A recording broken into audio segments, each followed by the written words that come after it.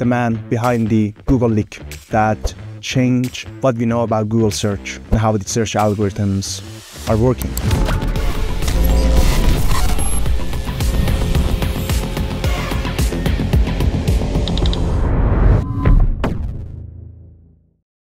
Hi everyone, hope you're doing good. My name is Irfan Azimi. So over the last 3 months, me and my team, we've done extensive research to reverse engineer how Google's AI functionalities, including Gemini and AI overviews, are working. And what we found was, frankly, mind-blowing, but at the same time includes information that we previously didn't know about, including the click data and query log data. What's actually more fascinating is, cannot essentially share those with you. If you're interested to learn more about our strategy that we have for AI overviews, get in touch.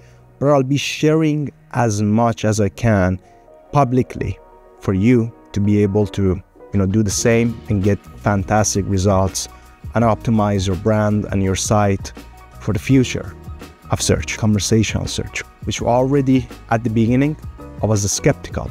But we've definitely seen a rise in the number of referral traffic coming from AI chatbots, which gives me an indication 5 years, 10 years from now, search may look a complete different game. So we are ready, we've done our research, and I'm here with you to share the outcome of how Google's AI systems are working and how you can improve the visibility your company or your website has in the Google's AI chatbots. So let's get into it. So our first initial test started by understanding whether a query even deserves an AI overview. Essentially in our data, we were encountering lots of queries that AI overviews was not being shown. My initial assumption was, hey, they only show AI overviews for high search volume queries because those queries they already get a lot of users, so they need to essentially be able to generate AI overviews for those terms confidently for it to be actually financially a wise decision, because as you know, the processing is a quite expensive process. But that was not true. And we had to essentially dig into it more to figure out a couple of different scenarios that what makes a query to deserve an AI overview. So a couple of theories we had was the search volume of the query, and then was lots of informational related terms targeting the query. And also another theory was click data influencing the search query. Another one, essentially query log data indicating favors towards informational content, which means for related terms, people want informational content, and it came back to essentially the fact that essentially none of those were true. So we had to essentially test more to figure out what's happening. What we found for the query, to this day that I'm searching for the query project management software, allow me to actually bring it up here. For the query project management software, no AI overview is being shown in Sweden. ClickUp ranks number 1 in Germany, Asana ranks number 1 in UK, Trello ranks number 1 in the US. So what we can definitely see is a difference in essentially different geolocations, different AI overviews is being shown. There is a reason behind it. The click data and log data of search queries. People in different countries have different interests. One brand could be more popular in a certain country, but not so much popular in a different country. We found out the basis of AI overviews is founded upon engagement signals, not purely based upon the mentions that you're getting from the open web, which actually opened up a lot of different experiments to isolate those exact mechanisms in place and allow me to run you some of our understandings of essentially how they actually generate the results. What we found was very simple.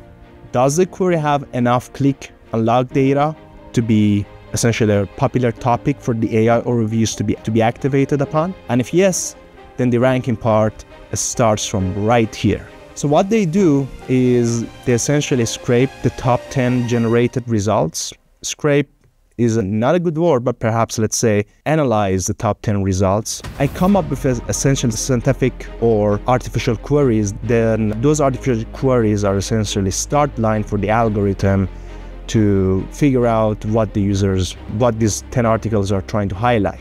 And they come with essential list of questions. Hey, what are the top companies for project management software? Or what are the benefits of using project management software? And they generate the queries, and they will search for those queries, and they'll try to figure out, they essentially try to generate results by those searches that are being done on the artificial queries, which means given the results can change based on the geolocation, given, like people have different companies, they have different audiences and different geos. They prefer different things because of the cultural differences, or also like marketing differences that the companies have. And based on the click data and engagement data, the results can differ. Therefore, the artificial queries can differ. And if the artificial queries do differ, the click data could differ, and the whole scenario it makes AI overviews a very dynamic situation, but which is possible to optimize for those. So let me get into it more. The first thing you want to do for the query project management software, as I mentioned, two aspects are being mentioned. So here's a screenshot of the page. It's the artificial queries are related to, in the country, the US, it's currently benefits and also top providers of project management software. Then what you need to do, one you need to understand is how you can create a narrative that essentially aligns with those artificial queries, and then get your brand promoted on those artificial queries. Because if you cannot get the artificial queries right, and if you try to get your brand visibility using digital PR in a way that you're trying to touch different aspects which are not relevant to those artificial queries, that essentially is just a random mention on the web that is not taken into account for generating the AI overviews. So what you want to do, for example, if you're trying to optimize for project management software, you need to create a page talking about benefits of project management software on trusted sites. Then you want to make sure your brand is visible on those pages.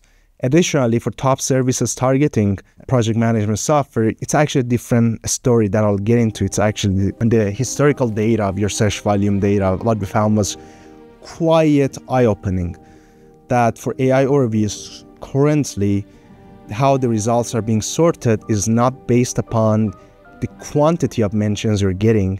It's being based upon the search volume for that keyword in your particular country. And that's exactly why the query project management software in the US, Trello is the number one, but in different countries such as Germany, ClickUp is the second one.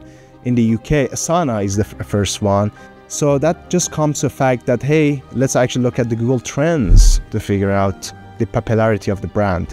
So if you want to be actually highlighted as a top provider of service, it just comes to one fact: the search volume. The search volume from the navigational queries and from related queries. How many related search volumes your brand is associated to in that particular region that you're trying to be visible in, via navigational queries, via queries that are referring to your brand name. Hey, for example, one example would be if there are a lot of people searching from the US trying to search for project management software Asana from the users who are actually conducting the search in the US. Your brand, if you're Asana, you will essentially see a boost in the US for the query project management software, which is very interesting. So from our understanding of what we essentially thought in the past, that, hey, I'm just going to, buy like 500 mentions and comments on forums or whatever, that's not it. Even Reddit pages, even if they're topical in some way, could not help you unless the signals are aligning. Additionally, what we found was very eye-opening for us as well, that this actually came from the DOJ document, but we actually tested this to figure out the functionalities of the algorithm and confirm the statement that Googler was making in the DOJ. The claim was they use click data in order to figure out the importance of the pages, the quality of the pages, to figure out whether or not we will take into account context coming from this page in our AI systems. And that was a true assumption. That was a true statement that Googler made in DOJ. What we found was, yes, pages with more long clicks, with more engagement signals, they essentially will be able to dominate compared to pages without engagement signals. So that means all the press releases that are being published targeting, in some way that, hey, just the brand mention is there, but it doesn't get traction, that particular page is completely ignored for generating a summary from the AI reviews, which if you look at it, it actually makes sense. Press releases, generally speaking, or mentions on random review sites, they tend to not to get that much engagement. They tend to be, those are very spammy pages, most likely, or pages, profile on a forum, or a comment that you're actually mentioning on a page that doesn't get not that much visits. That page doesn't matter. So I'm going to introduce you a concept that I would call it narrative technique. With the narrative technique, your goal is to create a particular narrative about a query, an aspect, an intent that hasn't been talked about much on the web.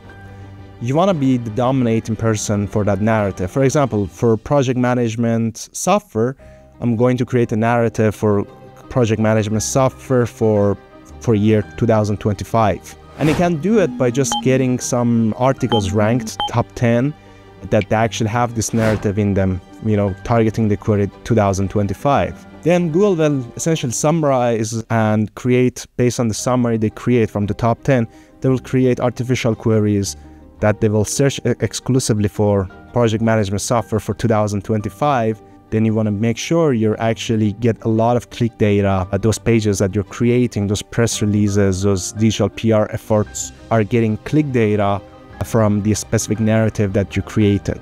With that, you would be essentially, given you're getting a lot of engagement data targeting the narrative project management software for 2025, you will be able to have a large amount of click data for Google's algorithms to be able to summarize your brand as a top provider. But that's not just it. You need to take into consideration, based on our test, the number one factor that was indicating whether or not his brand is the difference between spot number 1 and spot number 5 is purely based on the branded search volume from relevant queries, that the queries you're targeting from the same geolocation that you want to actually try to optimize for. So that essentially opens the door, another concept, which is the nav queries. Any query in the same browsing session is being considered as a nav query. And which means, let me give you a good example here. May not be the best example, but I'll try my best. You search for apple. The results that are being shown to you are about the fruit, apple. Then immediately after the search, within the next 13 seconds or so, you search for Apple tech company, and you do a long click on apple.com. Then for users who then search for Apple on Google search results, their intent will change, and the type of queries the type of pages that will be shown to the user for the keyword Apple will be about the tech company, not about the fruit, apple. So that's exactly what you want as well. Whenever someone's searching for project management software, you want majority of those people to actually refer to your brand. You want majority of those people to give it this signal to Google, hey, this brand is being associated to this particular query. And you want to make sure those are happening from the geos that you actually care about. If, for example, if you want to get you want to be visible from the users in the US, then the marketing efforts that you're doing need to actually correlate with that. So what we can clearly see from our own data. Search volume of brand from that, especially that's true for the list type of things that they actually try to show the top brands. It's purely based upon search volume, nav boost queries, relevant queries, related queries from the same geos you're trying to target, you're trying to rank. So that's pretty much it. And additional things you need to take into account: the index of the page that you're creating for digital PR, that you're trying to use the narrative technique to create pages highlighting your brand, need to be in. So based on the DOJ document, Google has 3 classifications for the pages on the web. Low quality pages that they get no or little long clicks, page views from Chrome. Medium quality pages which they have some click data or some engagement data, but it's not great. Or high quality pages that are dominating the search results. So there is definitely needs to be the efforts that you're trying to do. One strategy going to be, hey, maybe run a Google Ads campaign or Facebook Ads campaign, a viral news campaign on the articles that are already matching the narrative that you want to optimize for, and the articles that already are mentioning your brand in them. So that actually can save a lot of costs on your end by just focusing on the existing articles or the existing brand mentions. They previously didn't have the engagement data needed to be considered as a trustworthy page for the citations to be taken into account. But that's only true if you want to optimize. That's only true for the first stage of the algorithm, which is going to be the, let's just summarize it. Then they will take into account the artificial queries as well as the branded search volume. Another experiment was the resource section, the section that does on the right side of the AI overviews or AI mode that does show you the resource links, citation links. Those ones are purely based upon engagement data from navigational queries and essentially clicks. So it's very important to make sure you use clickbaity titles. I would not call them clickbait in a spammy sense, but in a sense of engaging clicks, that you don't use something boring that is only purely designed for like the SEO boost. You want to make sure the citations you're publishing, the RAM mentions you're publishing, they're using narrative technique are all optimized for the maximum click probability and CTR. Then you want to make sure the articles you're publishing are clearly answering the questions the users are having. And the reason is you want it to be actually long click, not a short click. That starts by making sure you do provide valuable content, at least the form of the content that makes users to stick on the page for as long as it can be. If that's 4 minutes, 5 minutes, that's great. If it's less than a minute, or less than 2 minutes, you have some work to do. So this is actually going to open up a lot of things that a lot of SEOs were not doing, a lot of digital marketers are not doing, because they were thinking about, hey, let me just purchase like 10,000 from mentions, common mentions across the web. That's going to do something, but clearly based on our experiments, that will do nothing.